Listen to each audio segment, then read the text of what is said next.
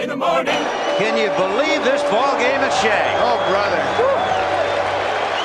So the winning run is at second base with 2 out, 3-2 to Mookie Wilson.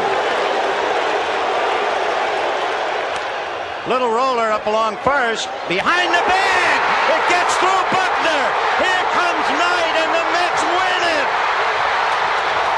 Man, I got to tell you, chills. I'm getting chills just listening to that. On the line right now, I am so excited and honored to have the one and only Mookie Wilson on the line right now. Good morning. Yeah, I got you. Good morning. How you doing? I got to tell you, that audio, I don't know about you, but it still gives me chills.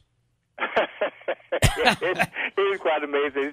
It is amazing. Even when I see it today, it's something else. It really is. I got to tell you, I missed Game 6. I was at Game 7. I gave up Game 6 tickets to my girlfriend's father at the time. What a game! Although I got to tell you, you trying to get the brownie points and miss the game. I missed the game. 7 was pretty good though, as a Mets fan. So it's great. You're coming up to the area here. This will be happening on May 16th, along with whoever would have thought this would happen, but along with Billy Buckner. How about? Oh yes. Sure. How about that? You guys go on, and the questions you must have to answer have got to be awesome. Yeah, we actually do a lot of Q&As, and I tell you what, the fans are so. It made this just really nice the way the fans really are interested in what was going on, the behind the scenes stuff, and that's our relationship, and it's just been great. You know, he had, I'm not a fan, but he had a great career and so remembered for that one moment. That's tough. Well, he has had a great career, borderline Hall of Famer. It's what I always say. I think his numbers are great, and I think people tend to forget how good a ball player he really was, and to let that one play kind of define who he was. I guess that can be a little bit bothersome sometimes. Yeah. So let's talk about you. That's the exciting thing for us right now. You went through a point where you really felt that the Mets kind of just turned their back on you. Well, I think that I wouldn't be as strong as say they turned their back, but I do think that they have undervalued my abilities. I think that as to where I was a little angry and maybe disappointed, maybe a better word, disappointed that I haven't been utilized more. Yeah. And hey, I'm not the first person in this world that's been displeased with the way organization has used them. So, I just don't think that it should be all that surprising. But because this is the world that we live in, and you just have to move on and do what you have to do. Listen, I've been through. At the time, I was the public address announcer, and I did the play-by-play on radio for the Little Falls Mets in the New York Penn League. And I was a huge fan. And then the Mets win in '86, enormous. And then, like every other situation except for the Yankees, the Mets go in the front office and they completely dismantled the entire team. The chemistry disappeared. How did that happen? I mean, I'm still waiting for that explanation myself. I don't know why. I don't know how that happened or what thinking went into the decision making there. I have no idea. But I thought that was probably the first mistake right there. People say, well, you should have won more championships.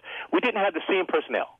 We did not have the same personnel from the very first game. I mean, after '86, we immediately get rid of 2 guys. Yeah. We lose 2 guys, 2 key components. I mean, people forget how important Ray Knight and Kevin Mitchell were to that club. Yeah.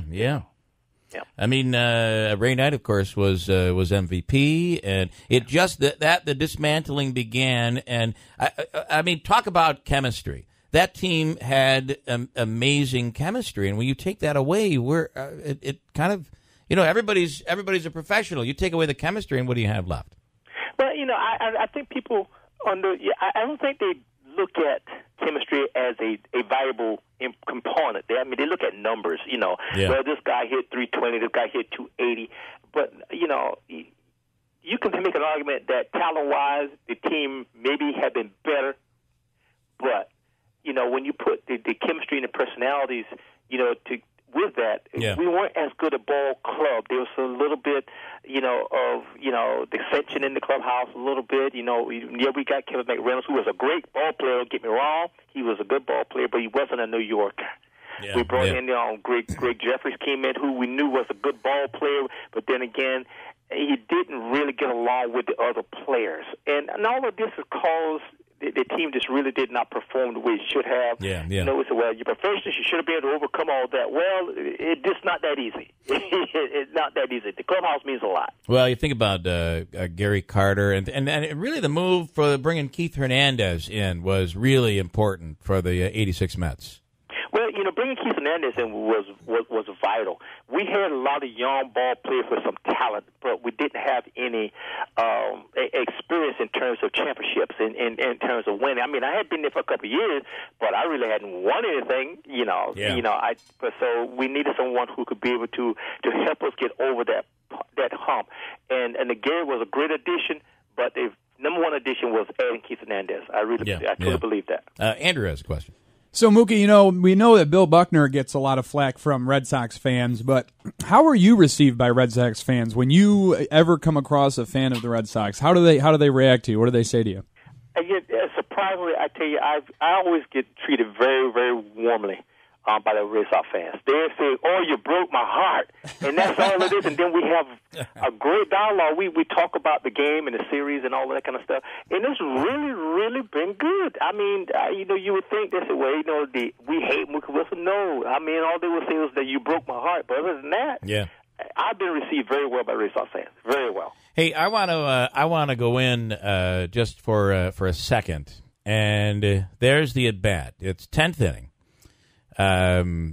Shea Stadium, Game 6, and that at bat, when you hit that bouncer down the first base line, before it reaches Buckner, because, I mean, you guys see things so much better than we do. We can play it in slow motion, but before it hits Buckner, you had to be like, I mean, what was going through your head? Well, to be honest with you, when I first hit the ball, number one, I didn't hit it very well. It was a pitch that I really should have handled better than what I did. I didn't hit it very well, and when the ball left the bat, I said something. I'm not going to repeat what I said. I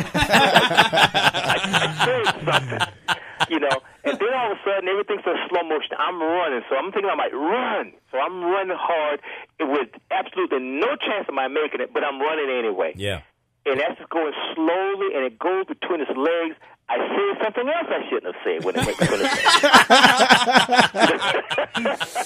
So, if you ever play baseball or tennis or anything and things don't work out the way you envision them to, you say little things, and that was so different. And then when it went between things, I just kept going to second base. They asked me why, but I was running second base, but the game was over. So briefly, that's how it all turned, and that's what Mookie Wilson was thinking at the time. Yeah. Well, I got to tell you, how many Little League, high school coaches, college coaches, what do they tell you when you hit the ball? Run it out, run it out. And, here was the Mookie Wilson example of why you just run it out.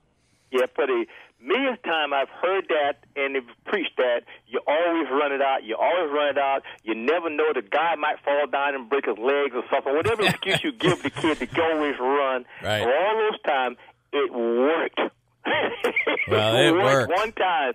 So it's validation to all that preaching. All your little league coaches, teach these kids, you always run it because you never know what's going to happen. Yeah. We're talking to Mookie Wilson, none other than Mookie Wilson, who is coming to town on May 16th and will be speaking. It's called a special event called Green and Gold event at Herkimer College.